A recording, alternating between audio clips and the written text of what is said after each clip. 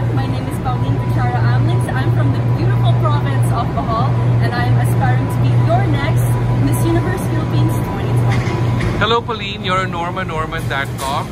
As one of the girls being fielded by aces and queens in this competition, what are your aces?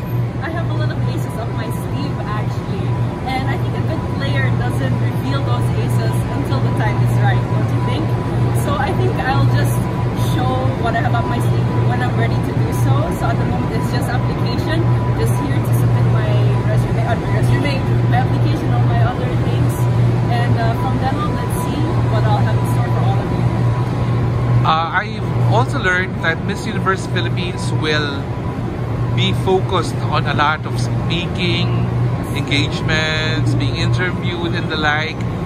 How do you feel about that? Are you normally someone who's very expressive of your views and opinions? I'm the kind of person who's quite expressive. Sometimes I even have to tone down a little bit and temper my own excitement. But I'm actually looking forward to all the activities that Miss Universe Philippines has lined up for us.